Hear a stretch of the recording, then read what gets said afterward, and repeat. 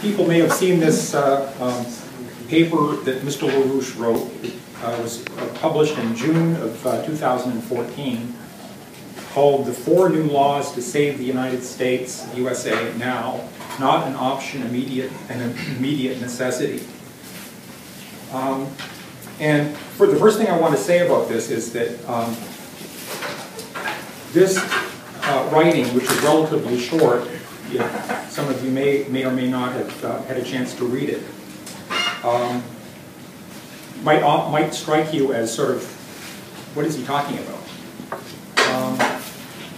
But I would draw to your attention that one of the title of one of the papers that Mr. LaRouche wrote, could have been back in the 1970s or the 1980s, I'm not sure, was called "Poetry Must Supersede Mathematics and Physics," which some people might think provocative title. But what Mr. LaRouche, who made certain discoveries in the late 1940s into the early 1950s,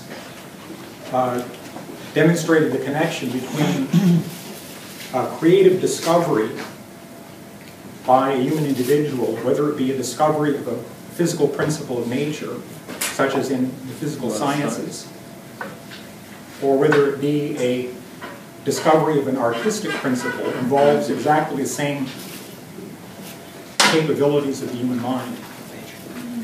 And it's this process of discovery of truthful universal physical principles that is responsible for causing an increase of what he called relative potential population density, the ability of the human species to raise itself to a higher level of existence on the planet.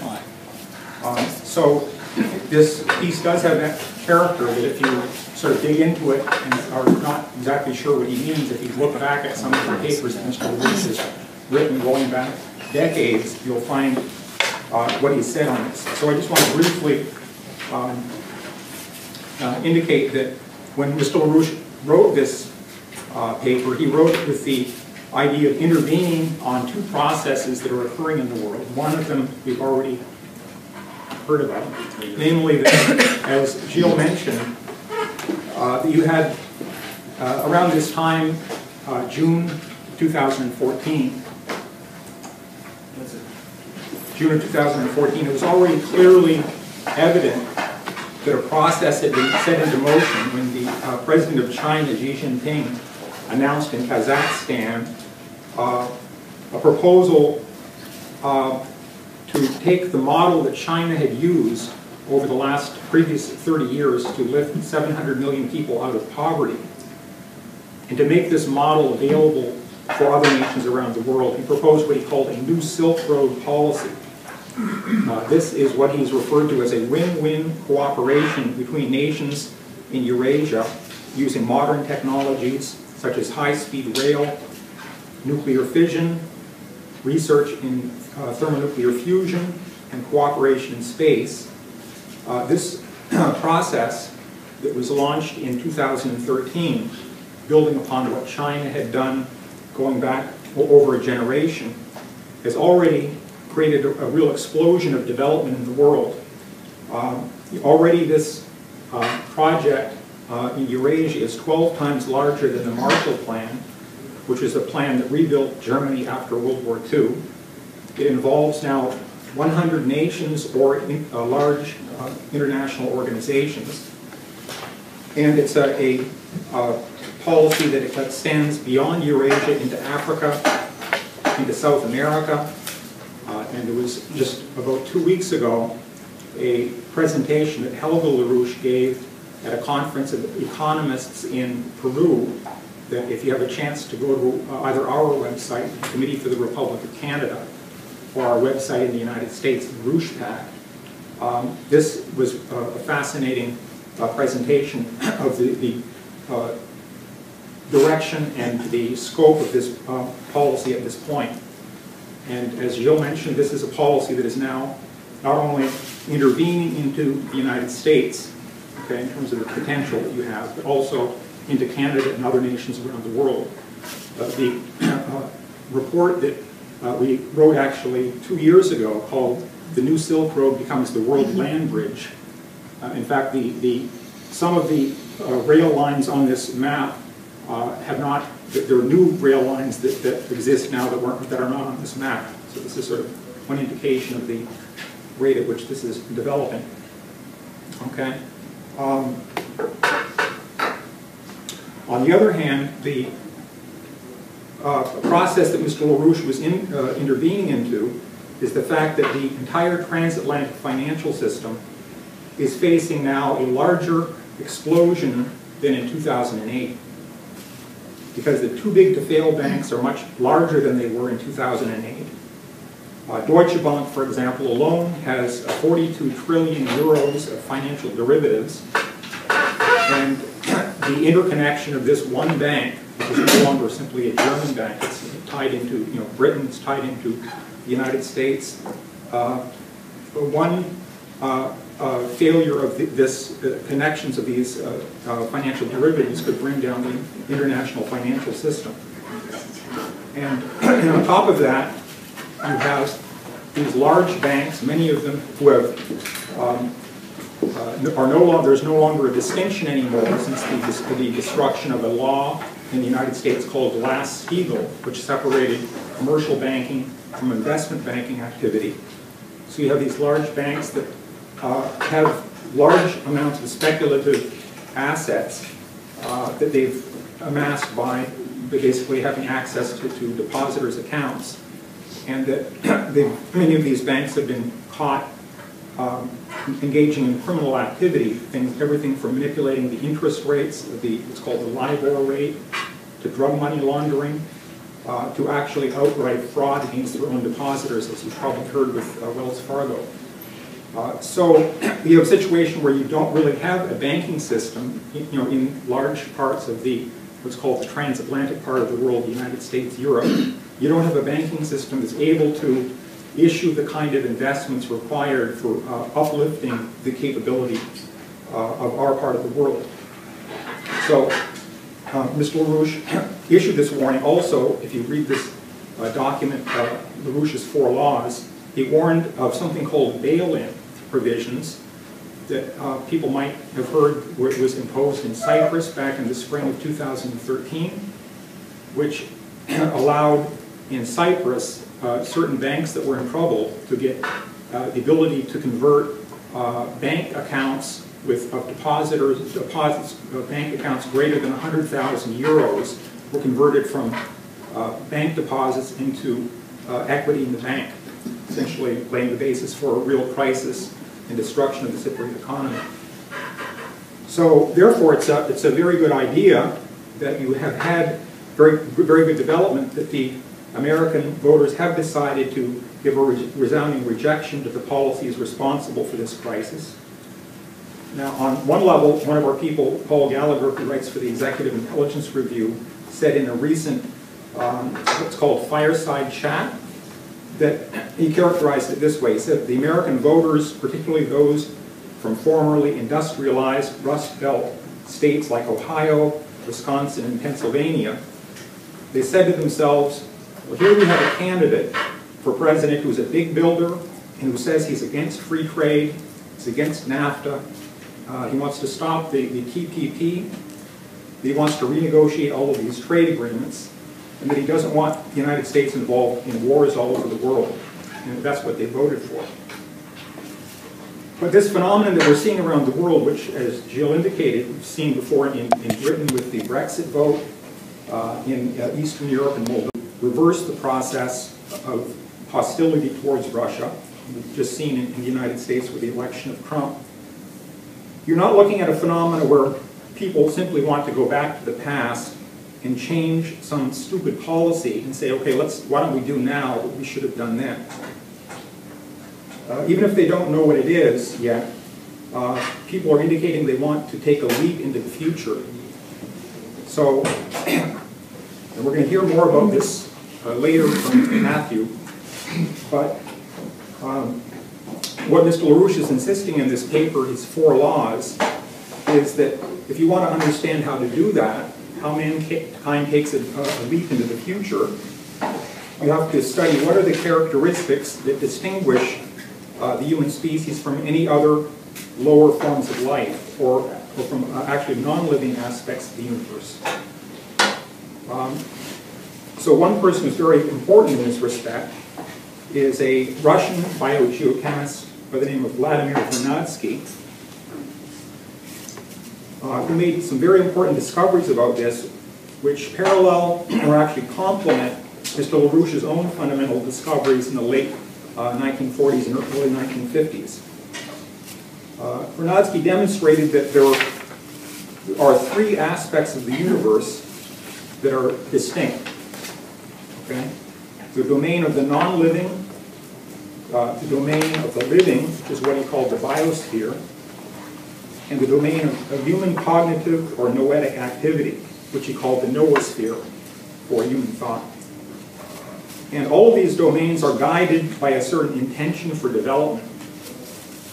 In the lower two domains, the individual creature, whether it's a rock, or an atom, or your pet cat, your pet dog, is not really aware of this process.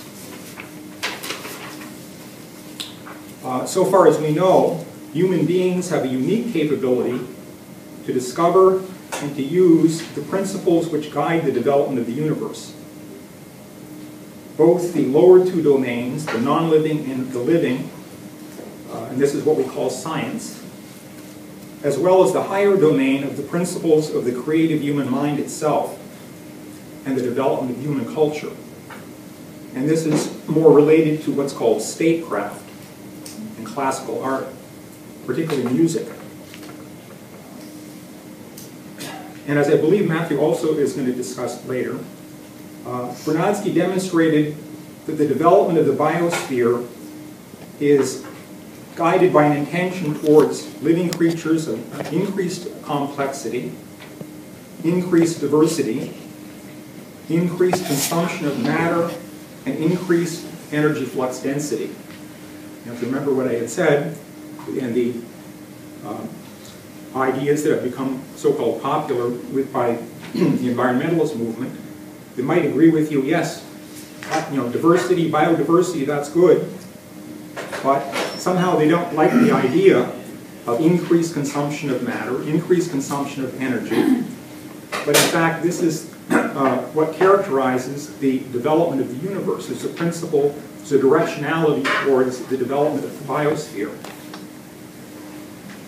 And this principle of development, which guides the development of the biosphere as a whole, is reflected in a new way in the noosphere, in the domain of creative human reason, where man can discover and apply the principles which cause leaps in the progress of the human species, and the ability to sustain ever greater number of human beings living under the material and cultural conditions which allow every child to have a life which makes a necessary contribution to the future development of mankind. These leaps in progress have been associated historically with man's use of what's called fire, but fire of increasing energy flux density, such as the progression from the burning of wood, the burning of coal, the burning of oil and natural gas, the use of uranium, nuclear fission, and soon the development of thermonuclear fusion. This, as you can see, is a chart of what's called energy flux density in terms of kilowatts per person in the United States over the last 200 and some years. And the point to note is if you look at the right side of the chart, those two lines will not have anything colored underneath them. These were the projections in A, projection in 1962 of the John Kennedy administration of the increase in energy flux density that was supposed to occur through the development of nuclear fission, which never happened. And the second projection is an analysis that we did in 2013 of what was possible and should have been unleashed. Neither of these trajectories happened. So from the standpoint of both the principles that guide the development of life in the biosphere and the corresponding principles that are responsible for the development of human life, this shutting down of the rising of the energy flux density is not natural. It's in fact totally contrary to the lawfulness of the universe. How much time do I have? All right, so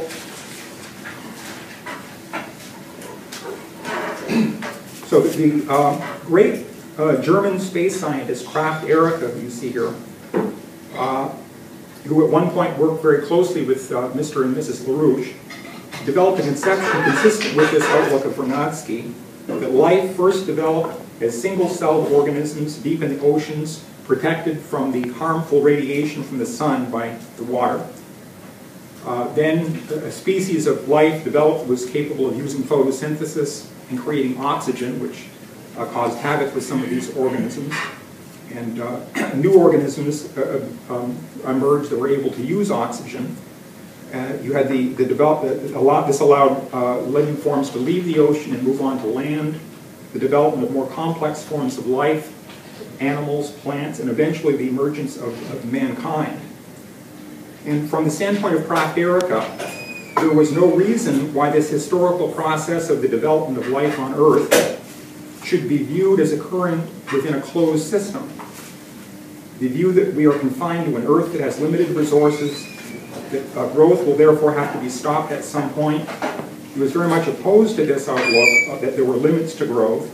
And he developed the conception of an extraterrestrial imperative, that the only way to maintain Earth as a biological center for a growing human population would be to begin to explore and develop the resources of the nearby solar system, beginning with the moon.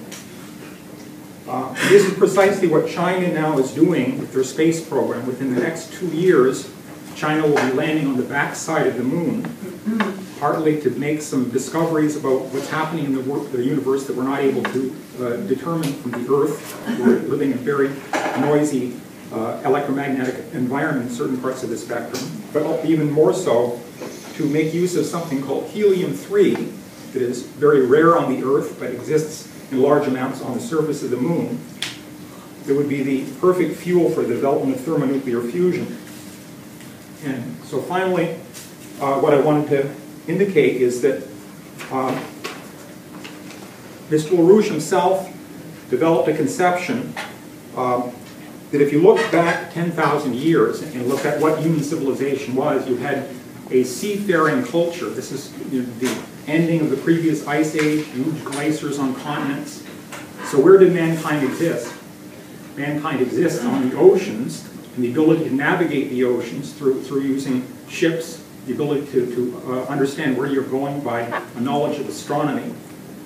And that, therefore, if you ask where the human settlements existed, they existed along ocean coasts. At a later point, you had the ability of mankind to be able to move upstream, up the rivers. At a much later point, when you started having the development of canal systems that would link one river to another river, you had the ability to use water transport to get into the interior of continents. With the development of the steam engine, which Gottfried Leibniz, which Gilles mentioned earlier, had something to do with, and the development of railroads, you had the ability to begin to conquer the landlocked areas of continents. And what we're looking at now, with what's called the World Land Bridge, which is the idea that we are determined to get the United States, Europe, and even Canada to collaborate with China and other nations on, we're coming to the culmination of an entire, what Mr. LaRouche calls, economic platform of economic development in terms of developing the capabilities on Earth. But then that means that just simply becomes the jumping off point for the further development of mankind in space. And Mr. LaRouche had a recent discussion with some members of his scientific research team about how this conception of Kraft Erika in terms of the extraterrestrial imperative, when put together with a proposal that has been made by Russia for there to be collaboration among nations on what's called the strategic defense of Earth. The nations should not be thinking in terms of what do we have to do to protect ourselves from the Russians or this group or that group. One of the biggest threats that we're faced with, and we may be seeing something more about this from one of our later speakers, is for example, asteroids. And that's a threat to the entire planet. To be able to do anything about that, we have to not only develop the capabilities, the platform to sustain the necessary development within the near solar system, to be able to intercept an asteroid, to know that it's coming, to be able to intercept it if it were to be on a trajectory to hit the Earth. But then even more so, the question that's really posed by what LaRouche is getting at in this paper is, if you look back over tens of thousands of years of known human history, the fundamental question that is confronted is you often have times in history where you have a renaissance. But at a certain point, something goes wrong and the renaissance collapses. Well, we're in a period in history right now where you can't have a situation where you have a renaissance in one country and a collapse in another part of the country. Under conditions of a collapse, the entire condition of humanity is in peril, particularly in an age of thermonuclear weapons. So it's essential not only to think in terms of how to collaborate to defeat these threats coming from asteroids or other things, but also the question is, what is the nature of the human mind? What are the laws of human creativity? How do you create the conditions under which, instead of having a Beethoven or an Einstein or someone like that appearing once a century, can you create a condition of collaboration among nations around a long-term perspective for what humanity must do, so that it becomes the natural process to have an increasing proliferation of such geniuses? And so that's the standpoint that I want to just briefly reference, because we're running out of time here. That's the standpoint from which to discuss what do you have to do in terms of policy. Glass-Steagall is the, on a simple level, of separating commercial banking from the investment banking, eliminate all the speculative garbage. That gives you the ability to have a banking system. You're going to be hearing from our next speaker about what a national bank should be, according to Alexander Hamilton. And then what's called credit, which can be used for the reconstruction of nations. But from the standpoint of the principles I've been discussing, the question is, what kind of investments should such credit be directed to? It should not be directed to anything less than the required platform, on one level, to complete, for example, the World Land Bridge, but to complete that as a stepping stone towards the next higher platform, which is mankind's mastery of the near space condition. And then the final one of Mr. LaRouche's law is the essential necessity of making breakthroughs in areas like thermonuclear fusion, which is going to be required for developing this higher platform. You sort of ask yourself, how many windmills or how many solar panels could provide the power to power a lunar colony so we can find out what to do about these asteroids? I don't think that's going to function. So anyway, that's what I had to say.